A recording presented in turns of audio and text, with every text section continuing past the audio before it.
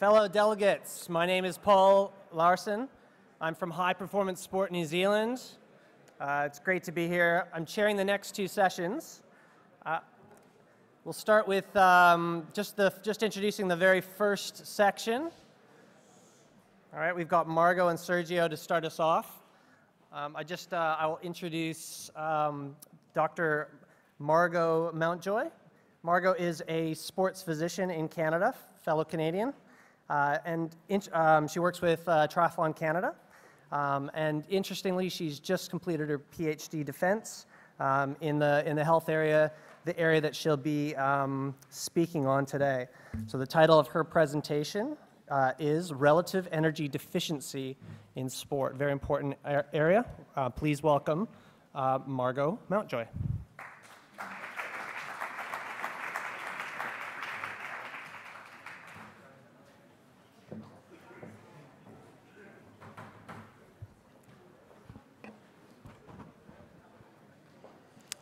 Thank you very much for that kind introduction.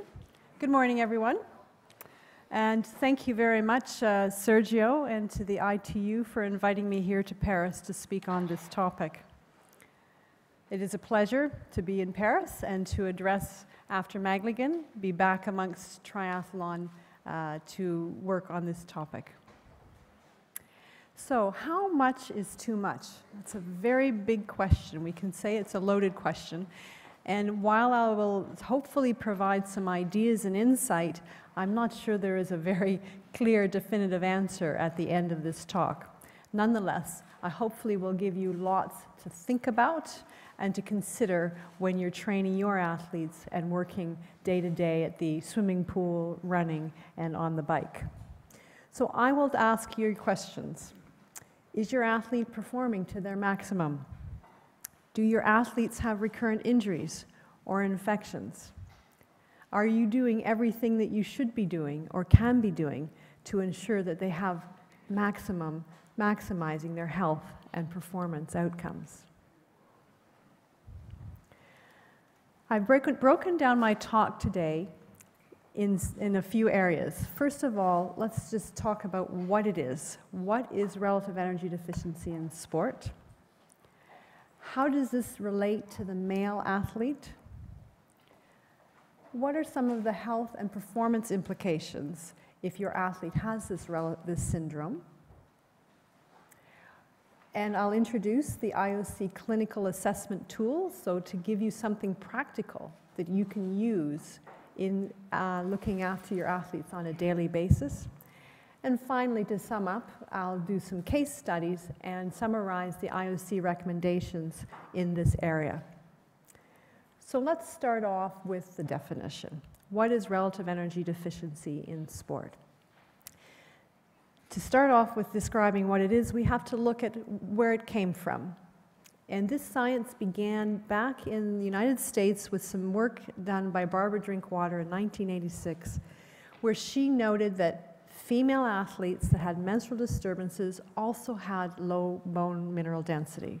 So that was the beginning of the work in this area. And as you know, in 1992, the American College of Sports Medicine defined the syndrome of female athlete triad, which at that time consisted of an eating disorder, complete amenorrhea, and the maximum of osteoporosis. Thankfully, the science did evolve, as it does over time. And in 2007, an update by the American College introduces the concept that the cause was low energy availability, and that there was a continuum from the healthy athlete to the extreme of what the original triad was. So an athlete can fall anywhere along that continuum, and that there was interconnectivity or interrelationship between the parameters, that they were connected and influential on each other. And I think we all recognize the female athlete triad. How many people in the room have had female athletes with the triad in triathlon? Just with the show of hands. Yeah, it exists, and in particular in our female athletes. It was generally agreed, and the science is pretty solid, that the underpinning factor, the etiology of this, is an energy deficiency. And this is relative to the energy intake, so as in food, compared to the expenses. And when I'm working with athletes, I use the bank account, because all athletes seem to understand about being overdrawn in their bank account. So relative energy deficiency is like being overdrawn in the bank account of energy. So the energy intake is the income, the energy output is the expenses. And the expenses are not just exercise. We actually expend energy with our heart beating and general body metabolism, as well as walking to and from school or work or picking up groceries, running up and down the stairs. So there's expenses beyond just sport, and all of these must be taken into account. So if we look at the balance, it is the energy availability. It's calculated by the energy intake minus the expense or cost of exercise relative to fat-free mass. And in healthy adults, it's 45 kilocalories per fat-free mass per day, and that equates fairly consistently across males and females across all population as being energy balance. So what happens in the athlete where this energy balance isn't met? Well, over time, since science is evolving, we're finding that this energy deficit not only occurs in females, that males also can be affected by this problem. We also know that people can have this problem who don't consider themselves an athlete. So it can also happen in performing artists. It can also happen in people who are physically active who wouldn't dare to consider themselves an elite athlete, but they're fairly active, recreational, physically active people.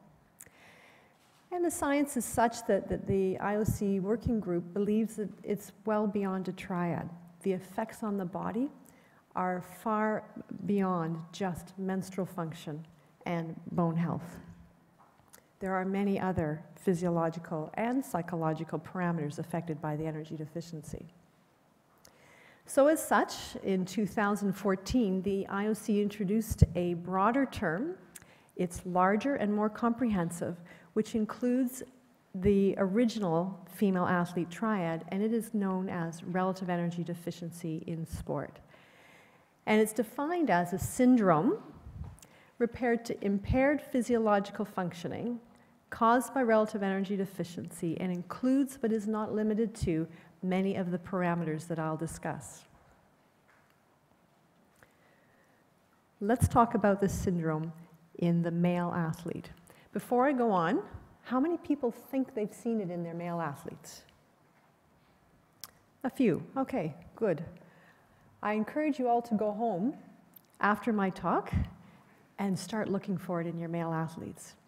I looked after triathlon for many years before I did this project with the IOC, and I had none in my male athletes. Well, I shouldn't say none. I had several athletes when they came in. I said, I'm afraid, John, that I have to tell you, you have the female athlete triad. And of course, they would look at me like I was crazy, because John was not a female athlete, and he certainly didn't have any menstrual dysfunction. So, you know, I'm actually really happy now that I can actually say to my male athletes who have this concern, you have something that's not the female athlete triad. Don't look up the menstrual dysfunction. But more importantly, I'm working with my entire male squad, both in my elite triathlon and my elite track and field, as well as my elite swimmers, on preventing energy deficiency in my male and female athletes, so that we don't have health or performance implications for Rio and beyond. So let's look at some of the evidence. If we look at actual low energy availability in males, there is good evidence in cyclists that there is severely reduced at 8 kilocalories per fat-free mass per day. And I'll remind you that energy balance is 45 kilocalories. So cyclists, male cyclists, do have evidence of low energy availability. Jockeys who have low energy availability for other reasons, from food restriction as opposed to energy expenses, they experience the outcomes from low energy availability documented in the science. If we look at hormonal dysfunction in male athletes, we do see an interruption of the gonadotrophin releasing hormones and luteinizing hormone pulsatility, as well as lower sex hormones in the male athlete in several studies. If we look at reproduction, we see reproductive impairment in male endurance athletes that are training high volumes. Again, evidence that the high volumes in the endurance training can cause the testosterone access for spermatogenesis, again, in several different studies. If we look at the prevalence of eating disorders and disordered eating in male athletes, in cycling it's as high as 50%. Weight category sports, 18%. Gravitational sports, 24%. Team sports, lower, and technical sports, lower. Now, these numbers in male athletes are less than in female athletes. Nonetheless, they're still available. We still need to pay attention to disordered eating and eating disorders in our male athletes. If we look at bone health in athletes with low energy availability, we know that disordered eating and eating disorders do have lower bone mass in male athletes, and that the low energy availability alters the endocrinological function of the bone, similarly that we see in females. But what about those male athletes that don't have an eating disorder or disordered eating? What's their bone mineral density like? So if we look at a population of endurance athletes, including cyclists, runners, and triathletes, so these are healthy male triathletes without an eating disorder, without disordered eating, and they had greater risk of low bone mineral density than healthy controls. So this is very counterintuitive to me. If you have someone who's weight-bearing exercise, we know that an athlete or an individual who has weight-bearing exercise will have stronger and more dense bones. If we look at a tennis player, the bone density in their racket arm is significantly higher than in their non-racket arm. So we would expect endurance athletes that are weight-bearing, triathlon, and runners, to have a higher bone mineral density than the general population. Yet, what we see in these studies that our male athletes, that are endurance athletes, have lower bone density. So what is the cause and what is the reason of this? So let's talk about some of the health implications and performance implications. When I speak with athletes, not many of the women care too much about whether they have a period or not. In fact, most of them don't want it. But if I tell them, do you want to swim faster? Do you want to run faster? I can help you with that. Most of them pay attention then. So there are both health and performance implications. We all know that a healthy athlete's going to perform better, and we all want our athletes to be healthy adults once they retire from sport. But if I want to engage an athlete in the conversation, they are more likely to pay attention if I talk about performance here and now, because most of them are fairly narrow vision, and life after sport doesn't exist in their importance. So just a little tip to encourage your athletes to engage. Don't talk about menstrual function in the future or their bone density when they're 60. Talk about the performance now. So here's a diagram that the IOC has put in the publications. This diagram is meant to be used to show some of the health implications of relative energy deficiency. So in the center, you will see relative energy deficiency as being the underpinning cause. From there, there are the different health body systems that are affected, and we've superimposed the triad to show the original body systems shown by the female athlete triad. So you can see from this diagram it goes well beyond the original parameters described. I'd like to draw your attention to the psychological pink bubble on the one side. This is the only one that has two arrows. And that's to depict the fact that the abnormal psychology can actually cause the energy deficiency through a disordered eating or eating disorder, as well as the energy deficiency can cause the psychological problems. So that's why that one in particular is unique. Now, please bear in mind that not all athletes have all of the parameters affected at any one time. That's not what this is trying to depict. Nor does this diagram show the interconnectivity or causation or interrelationship between these different parameters. It's strictly meant to show the possibilities of the body systems affected. So let's talk about a few of these in particular. If we look at menstrual function, there is some concern with prolonged energy deficiency of long-term fertility problems. Functional hypothalamic amenorrhea is probably the pathognomonic menstrual dysfunction that's seen in this group. And as well, for some athletes, the emotional impact of having a disturbed system is significant. Some women are quite disturbed by the menstrual dysfunction. If we look at bone, we know that hypoestrogenemia does have a negative impact on bone health in particular. But we also know that low energy availability affects bone density irrespective of estrogen. There are other biological markers that affect bone health outside of the hormonal system, the sex hormone system. And really importantly, we know that these athletes are increased risk of stress fracture. Now, how many in the room have had stress fractures in their athletes? Yeah, I have. Come on, I'm not the only one. We do know that our athletes are at risk of stress fracture. In fact, Sergio will be speaking on stress fracture in the next talk. If we look at the cardiovascular system, we know that energy deficient people have endothelial dysfunction within the coronary arteries, as well as abnormal lipid metabolism. If we look at the endocrine system, we know there's a reduction of glucose utilization in the energy deficient athlete, mobilization of fat stores, and a slowing of the basal metabolic rate. Finally, a decreased production of growth hormone. All of these systems are affected by the energy deficiency. Other health implications of the central nervous system, GI system, and renal system, all affected by decreased energy availability. And if we look at nutrient deficiencies, quite often, especially if there's energy restriction, there'll be nutrient restriction subsequent to that. And I have seen in athletes anemia, of course, chronic fatigue, and I'm talking about fatigue beyond just hard training and endurance training, but chronic fatigue that doesn't recover, and an increased risk of infection from nutrient deficiency. Psychological implications.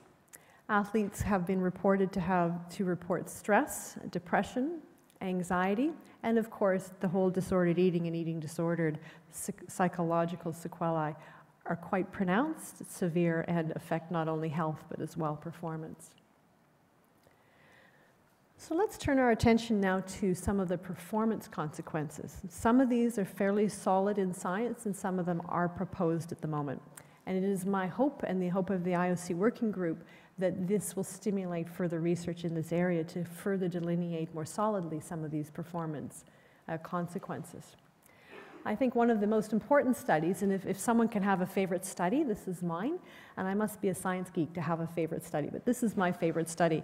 And this is one which actually talks about performance outcomes of low energy availability. And this is a study of Van Heest from the US, where she took teenage swimmers, and this was a cohort of young females, of which half of them were found to be ovarian suppressed, secondary to low energy availability. So half of these female athletes had non-functioning ovaries with amenorrhea and hormonal parameters to show that their hormonal system to the ovaries was shut down. The other half of the athletes were healthy athletes, and I define healthy as being normal menstrual function, normal hormonal parameters, so the healthy female athlete. These swimmers were put in the swimming pool and given a time trial. Then these swimmers, both groups in the same pool at the same time with the same coach, were given the same training program for a period of time. And at the end of that time period, they were again given a swim trial to see how much they had responded to the training stimulus. And we would hope and expect that the swimmers got faster from the training program. And you can see the green box, which shows in the healthy menstruating females, they had an 8.2% improvement in their swimming times over the training period. Wonderful. This is exactly what we want when we give our athletes a training stimulus. We expect them to improve their performance. You can see the red box. This red box is the ovarian suppressed cohort. These athletes ended up being over 9% slower at the end of the time trial. So this is an example of how response to endurance training can be affected by low energy availability. So other performance consequences. We do know that people with low energy availability have increased number of viral infections. Can you imagine you have trained for 12 to 15 years of your life, you come to Rio and you get an infection and you have a viral cold at the time of your event. You have trained for years. A lot of money, time, effort, emotion has gone into your race and you get an infection. And there's not a lot you can do about it at that point. Not a lot you can do. What we can try and do is prevent them. And we do know that if we can do anything to prevent a viral infection around our performance and training. I don't know about you, but I don't really want my athletes having 7 to 10 days off because they've got a viral infection during a training period. So what we can do to prevent viral infections is very important. And one of the things we can do amongst proper hygiene and proper nutrition is to make sure that we've got good balance of energy. As well, injuries are increased in those with low energy availability. That's fairly solid in the science, and there's nothing more frustrating in the training of a triathlete than to develop an injury. It takes time away from training and or competition. As well, some of the disordered eating and eating disorder behaviors have significant consequences on the ability to perform. If you have electrolyte disturbances, volume depletions, some athletes take substances that help them lose weight, and those cause anti-doping rule violations. Some of the weight loss supplements have prohibited substances in them. That's certainly a very good way to affect your performance. And as well, the GI disturbances affected with athletes having to have gastrointestinal dysfunction while they're training can affect not only performance as well in training, but as well in competition. So I'm going to introduce now the REDS clinical assessment tool. So this is the IOC decided that it's great to have a paper, but if we want to translate it into practice, we need to give people something practical that you can use to help you in your daily work with your athletes. So we, subsequent to the original consensus, published this clinical assessment tool, and we're calling it the REDS CAT, similar to the SCAT of the Sport Concussion Assessment Tool, so the REDS CAT. And it's based upon the red, yellow, and green light phenomenon, where we have, first of all, this is what the publication looks like, very similar to the concussion SCAT, and it is in a similar format. I don't expect you to be able to read this. I show you just so that you will visualize it when you download it from the British Journal of Sport Medicine website. The first page talks much about what I discussed already. The second page is the actual assessment tool. And the third page is a sample contract with which you can use to contract with your athlete for treatment. So again, this is all available in the REDS CAT that you can download. So the concept, I think, is fairly simple. This is adapted from the Norwegian, the Oslo Sport Trauma Center. They have been using this in practice for up to 5 years now, and it's based on red, yellow, and green light stratification of your athletes. So again, I don't expect you to read the details, but you can imagine that the athlete following your assessment ends up in the red zone if they have severe consequences or severe health problems that eliminates their ability to perform healthy in their sport. The yellow light are those that you should have caution, you should be paying attention to, and these are athletes that have signs and symptoms of REDS but aren't severe enough to remove them from sport. The green zone, if your athletes are in the green zone, congratulations, they're completely healthy and they have no signs or symptoms of relative energy deficiency. So stemming from this, you can imagine that the red light, if your athlete lands up stratified into the red light area, their clearance to sport participation is denied. And this is actually a very important tool because removing an athlete from training is a very difficult thing to do. And unless you have something to say, here's why, it can be sometimes politically challenging to remove an athlete from training when they actually should be removed from training for their health risk. because it's a risk to their health or others around them to have them actually training and competing. So this model gives you an ability to say, oh, look, you're in this criteria and the IOC guidelines say you shouldn't be training, so you're not training until we can make an improvement. If your athlete is stratified into the yellow area, that's the caution area, they can continue to train once you've cleared them from a medical point of view, and they must train and compete under supervision, reevaluating them at regular intervals. That might be 1 month or 3 months, depending on the clinical scenario. And they must be compliant in their reassessments. So you want to see that the athlete is not only compliant with what they're doing, but they're progressively improving. So this is the yellow caution zone. So they can continue under supervision. And of course, the athlete that's stratified to the green area is completely free to train and compete according to normal standards. So once you've had the athlete off or you've been involved with them, how do we return them to play? When is it okay for them to come back, and when should they come back? So we have adapted the Creighton model, which is common to all sports for return to play, and we've adapted the criteria for REDS. And again, it would be difficult on these screens to see. The first parameter you must evaluate, of course, is the medical health parameters. And this is where you stratify them from a yellow, red, or green, as I noted before. The second area you look at is the participation or risk modifiers of their sport.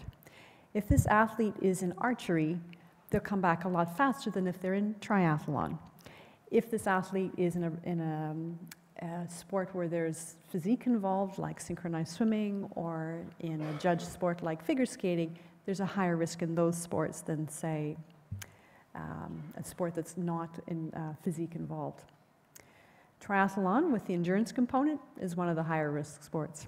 And then the third thing, there are other decision modifiers that we like to think aren't involved in sport but are, and that is pressure from teams, pressure from finances, pressure from other components. So all of these factors are taken into involve in the return to play decision model that physicians make with athletes.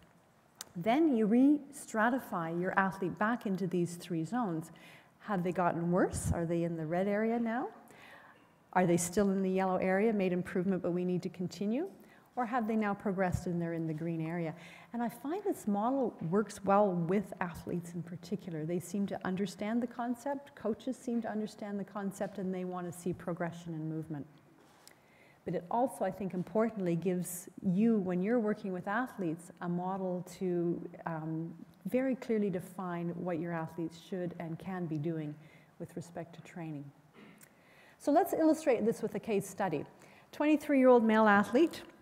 He presents to my office with fatigue, significant declining performance, and recurrent soft tissue injury, and in particular, he had a stress fracture. And he was new to my squad. I did not have previous parameters on him, and I said, well, before, what was your strategy? What did you do? And he said, you know, when my performance got worse, I trained harder. I trained more, because obviously I wasn't training hard enough, so I trained longer and I trained harder. His height was 190 centimeters, weight of 75 kilograms, very fast man. He also was on medication for an affective disorder, for depression. And he had no suicidal ideation or attempts, but he was certainly depressed when I met him. He was then, at that point, stratified into the yellow category. He was allowed to continue to train at lower volumes, but very, very much lower volumes. And we were monitoring a number of parameters. We monitored his weight and body composition over time, moving forward, and you can see he significantly went up during the end of his time period. And what he was doing before was he had a competition body composition for the entire training period. He did not cycle his body composition, and he was at competition all the time. So we introduced the ability for him to train differently with respect to his body composition. And you can see his testosterone numbers originally when I first took it was 16.5. He did not have any functioning testosterone in my opinion and in his. And you can see over time that it improved very much significantly, and he was not only a much healthier athlete but a much happier athlete with treatment. His performance really improved unbelievably through the course of treatment over a year, and he removed his antidepressant within 3 to 5 months of the intervention, and he's remained off antidepressants and is performing very, very well. So we're very happy with his progress. I'll present a second study, and this is a 24-year-old female elite triathlete. She had a history of 2 stress fractures, and she decided to go on a weight loss diet, a paleo diet. I don't know if any of you know that, but you shouldn't be working with a paleo diet with your athletes, because she wanted to improve her performance and thought she'd do so with a paleo diet. And she lost about 15 pounds, but she did actually improve in the short term. Her performance did improve with this weight loss. She presented with shin pain, and at that point, her performance was starting to plateau. So although she had an initial improvement with her weight loss, it was not sustained. She had a hormonal IUD in place for birth control, which is most unfortunate.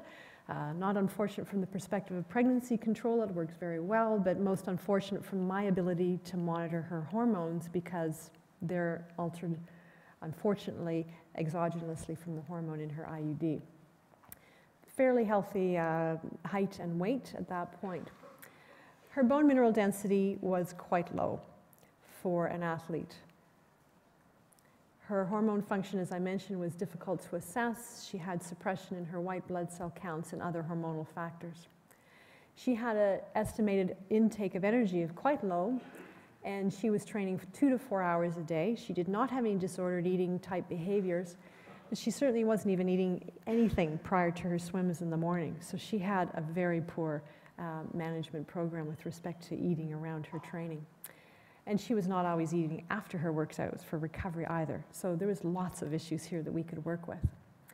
So she was also categorized into the yellow area and was put on a treatment plan.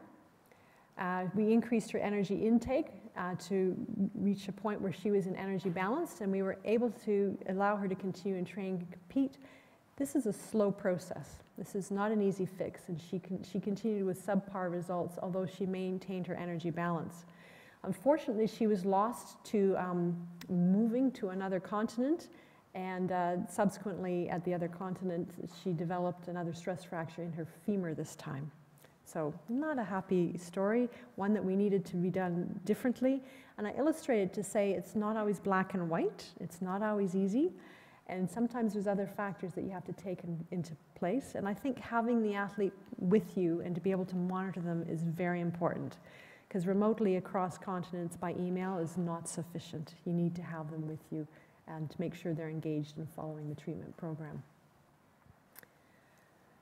She did have her resting metabolic rate did improve nicely. She did remain hypoestrogenic and was feeling well until she developed the next stress fracture. So we'll sum up with some of the IOC recommendations from the threads. And really, it's meant to be a call to action for everyone here in the room to please go home and look for it. Because if you don't look for it, you might not see it. So when you're seeing your athlete that comes in who's fatigued or maybe not performing well or has an injury or it seems to be getting more illnesses than you expect, think about this and look for it. So for the athlete entourage, for all of us in here, we should be implementing prevention education programs for our athletes and the importance of, in particular, nutrition, energy balance in training. De-emphasizing weight as a performance parameter. Nobody won a medal for having the lowest weight in the category. What you do want is someone who swims faster, runs faster, and cycles faster. So if I can prove to my athletes that by gaining 3 to 5 pounds through increasing their energy intake allows them to run faster, it's okay not to be as skinny as the person next to you as long as you're faster than them. That's what's most important, is whether you get to the end of the line faster, not whether you have 3 pounds less than the person beside you. And avoid critical comments from a coaching perspective and from a sports science perspective about body shape. Increasing athletes' awareness of nutrition, but particularly to look at safe sources of information and open communication about nutrition. For sport organizations, for triathlon, for swimming, for track and field, are we preventing educational programs at our level? Rule modifications to modify weight categories, and policies for coaches on healthy weighing of athletes. or coaches not weighing athletes and having the sports science team do it in a very secure and safe manner. For healthcare professionals, for those of us working with athletes on our support team, who is in our support team that can handle the psychological component, that can handle the nutrition, the physiology, and the medical aspects? Making sure that our team is well educated on it and that they implement the specific periodic health examination as well as the return to play REDS-CAT. And finally, in closing, I would like to thank my co-authors from the IOC who worked with me on these projects and were very instrumental in bringing this project together. Thank you very much.